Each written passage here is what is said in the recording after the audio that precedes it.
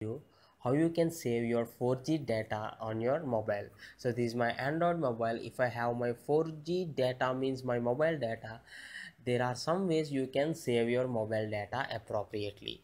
To check first which app is using your more data, click on your data service and click on settings, and then you can see your mobile data is on. Okay okay and here you can see what are the apps which are using the more amount of MB, or the amount of data which app is using. So here you can know what is the most highest app which is draining your or using your mobile data. You can take necessary actions. After this I'll show you. And to limit background usage of data, because when you use a app like YouTube or something like that, you'll watch videos and the data gets over. But there are some apps which uses the background data. You can limit that. Just click on the three dots here and restrict background data. So if you use this option will be only available over the Wi-Fi. Means whenever your Wi-Fi connected, then only the background data will be used. Other than it won't use background data. So but what if some apps will work only when you have a background data available? For example, WhatsApp needs background data to deliver your messages. So to stop app level, so I can stop for Chrome, means I need to click on Chrome and I click on restrict app background data. So if you observe, for only Chrome I have offed my background data usage.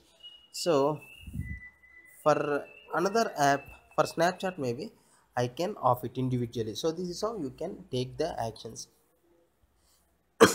And one more thing, you can also set your data limit. Means if you keep this data limit, for example, for 1st October to 31st October, I can give a data limit of, maybe my data plan is 20 MB, so I can give something like that, 20 MB. So I'll get warning at 19 MB. So whenever I use 19 MB here, there will be a warning message and my mobile data will be gets offed automatically.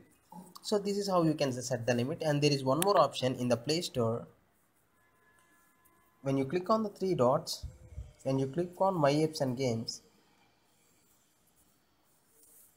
okay, here in settings, in the Play Store settings, you can set this option as auto updates apps only on over Wi-Fi. So by keeping this, there won't be any app which is updating automatically with your mobile data. So these are some considerations where you can save your mobile data wisely. Means you can uninstall a app which is taking more amount of data in the background or whatever it may be. So with that is up to you, that how you can manage this mobile data option. I hope a little bit maybe this tutorial may be helpful to you, and thanks for watching. Have a nice day.